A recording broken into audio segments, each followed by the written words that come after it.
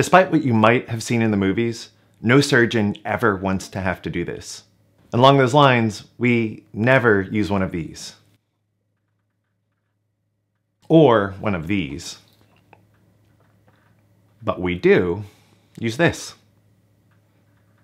If you haven't guessed yet, today we're going to be talking about emergency surgical airways. Let me explain.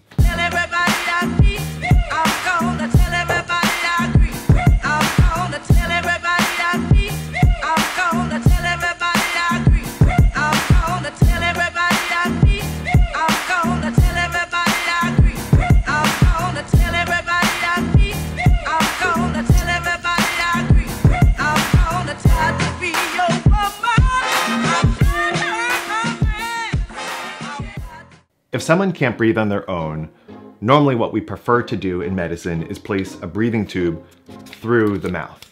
Times when this might happen are when a patient's asleep for surgery, or if a patient has a really terrible pneumonia and they're not strong enough to do their breathing, or any other time where you need to sort of take over the body's breathing with a machine. Sometimes, however, you can't get a tube through the mouth, and that can either be due to swelling or due to trauma in the facial area, and you have to place a breathing tube lower down through the neck. I'm gonna show you some anatomy real quick. So we all have a lump on our neck.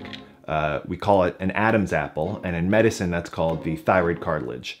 Men have a bigger one than women. This little V here represents his thyroid cartilage. And right below that, we have something called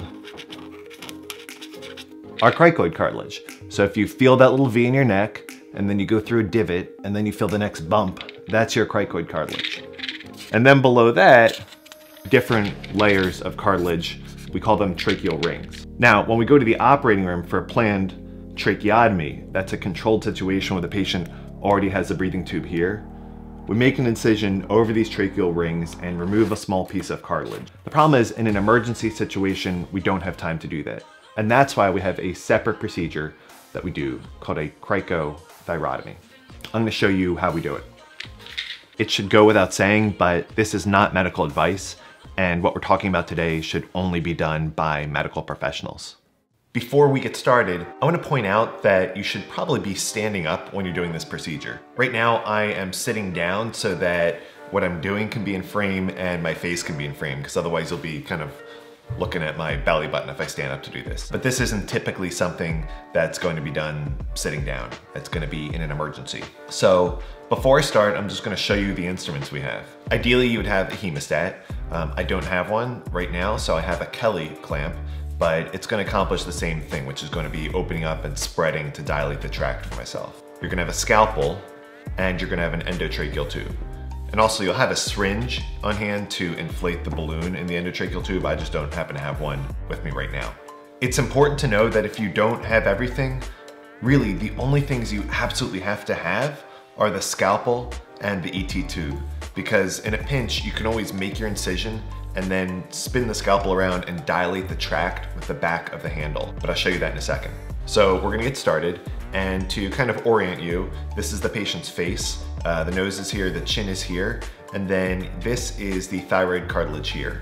With your non-dominant hand, I'm a righty, so that's with my left hand, I'm pinching the thyroid cartilage here, and the tip of your finger should slide down into that cricothyroid membrane so you can feel it.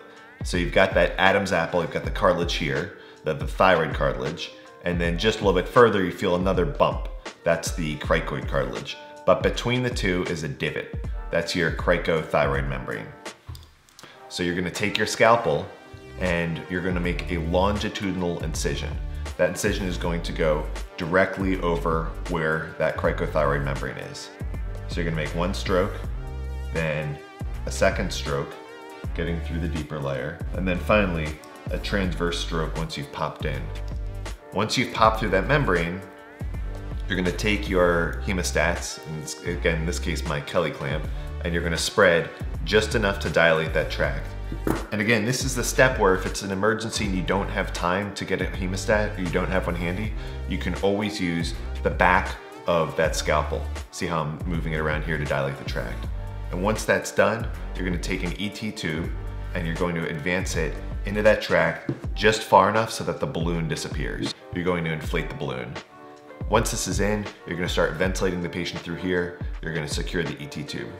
One other point to note, if you have a bougie, that's sort of a long plastic, flexible plastic guide, and you can extend the bougie through your ET tube, that's great. You can always ideally have the ET tube on a bougie because that finds the track for you better. But again, if you don't, the bare minimum that you need is the scalpel and the ET tube.